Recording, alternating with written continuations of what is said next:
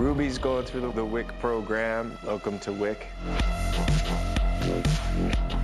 I said to Chad, how much of this am I going to do and how much is going to be a stunt double? And he's like, you can do as much or as little as you want. I think he knew then already that I was signing up to do as much as humanly possible. So we worked with my strengths, which are boxing and martial arts. And so we really used her skill set, and that way it was a little easier when you're training somebody to not have to start from the beginning. He was like, what's the point of teaching you something you've never done before when we can teach you with your boxing how to just take that to another level. Heidi knew all of the choreography, and then we'd work together and she would teach me the safety kind of elements of it. Our fight scenes is so intense, and there were so many different moves, and we choreographed it 3 different styles, and we're in a mirror room, and of course Chad wanted to keep revising it. So it was almost like an improv. Like it really was like we were fighting, because half the time we were like, are we going with the uppercut or are we going with the, oh well, I don't know, let's just do this.